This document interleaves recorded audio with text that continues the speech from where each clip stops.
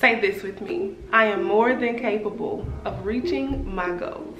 What's up, Define Squad? Welcome and welcome back if you are not new here. It's your girl Alex at Defined by Alex. Here on this channel, we are defining our lives and building our dreams, okay? Thank you guys for tuning in to another video. In today's video, I'm going to be talking about how to stay motivated as a small business owner with some realistic tips, okay? I know that starting a business can be very scary. It can seem very uneasy and unknown. And not gonna lie to y'all, it is actually all of those things, okay? But one thing that I know I can relate to is how it is very hard to stay motivated as a small business owner, especially if you don't have the support that you may want. So let me go ahead and share with you some tips that I developed in staying motivated as a small business owner and how I get through the obstacles that I face today. So the first tip I'm going to discuss when it comes to staying motivated is going to be you have to watch the company that you keep. Now this is not new to a lot of us, right? We've heard this in our families, in the community, pretty much everywhere where we was around people who told us to watch the company that you keep. That is still applicable when it comes to running a business, especially when you know that your company that you may currently have may not be on the same page, it's not riding the same wave, okay? And you know, it's hard for them to see you do different things. When it comes to staying motivated, the way that you keep your circle is going to be important because you're going to be able to relate to people when times get hard.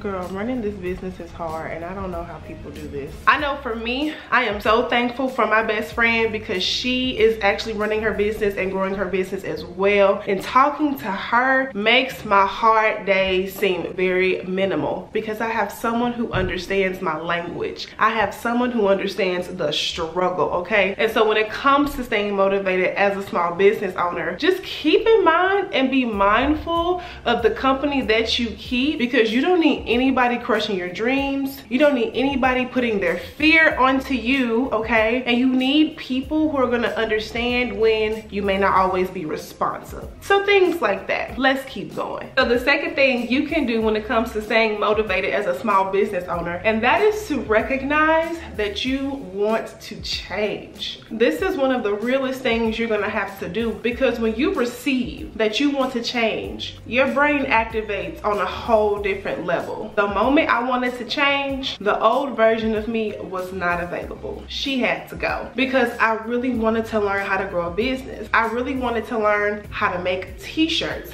And most importantly, I wanted to be able to really tap into a different version of myself that's gonna constantly keep growing, keep leveling up, keep elevating, all that stuff, okay? You have to be open to change because that's how you're gonna unlock different opportunities, new money, a whole lot of stuff that you may want. You have to be open to change first. Okay, so the third way that you can stay motivated when it comes to being a small business owner, and this may be something that isn't applicable to all of you, but I know I'm talking to certain people. When it comes to being motivated, you're gonna have to get uncomfortable. When you're uncomfortable, different things inside you feel anxious, or you may not want to feel this for a long time. So when you're uncomfortable, something in your body just switches. Like you literally are like, I don't want to be in this position anymore, so I need to fix it, right? So staying motivated sometimes means that you're gonna have to be uncomfortable because it lights the fire under your booty, and that's what you want to. Another way you can stay motivated is join like-minded circles. When it comes to starting something new, especially if you are someone who you're the only one in your friends group, you're the only one in your family, we're first generation entrepreneurs, okay? So when it comes to being motivated, we need to join the circles that are already having the conversations that we are wanting to have. We need to pop in these Facebook groups. We need to hop on these whatever YouTube channels or YouTube live that you like, because then you're going to be able to share the same perspective that's going to help you grow and motivate you in the way that you may be looking for. You guys know that I'm a part of T-Shirt Millionaire, so shout out to Charles and all the T-Shirt Millionaires millionaires out there. And when I joined that group, I knew that it was just home. Like, I knew it was where I needed to be, because I did not know a lot of things when I started making t-shirts and running this business. And there are always things that I can learn, I can improve on, I can elevate. You guys get the gist. So when it comes to staying motivated, I highly recommend you that you join like-minded circles, because 9 times out of 10, what you're going through, someone in that circle has already gone through, and they can help you by either getting out of it, getting through it, changing it, all that good stuff.